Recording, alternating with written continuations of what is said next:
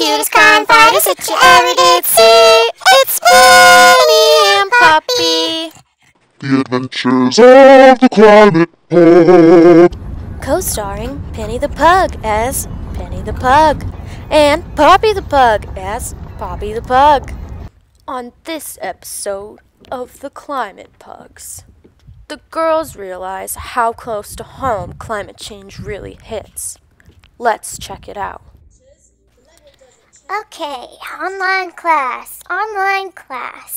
Today we're learning about sea level rise. Okay. Wait, I have a better idea. Penny.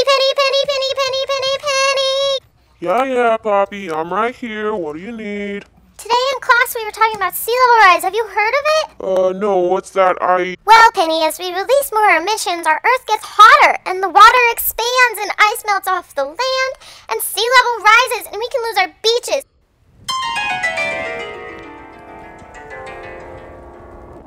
Our beaches? Okay, I'm in. Activating Shark Pug! You're gonna make me. Okay. Activating Merpug.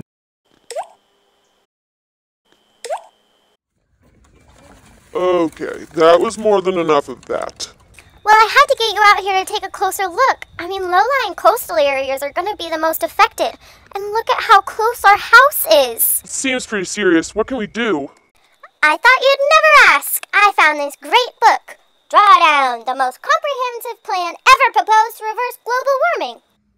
Look, they have a list of 80 solutions. Let's try some out. This one on educating women and girls, it can reduce 59.6 gigatons of CO2. That's why it's number 6. Reducing food waste can reduce 70.53 gigatons of CO2? Mom, I call leftovers! Saving the planet is tiring, but I think it's important that we tell all these people about this book. I mean, 80 ways to help? That's a lot of ways, Penny. With 80 ways, we might be able to reverse climate change, even stop sea level rise. That would be cool. Another day that the climate is better thanks to those pugs. Check out The Drawdown, edited by Paul Hawken, to find out how you can help.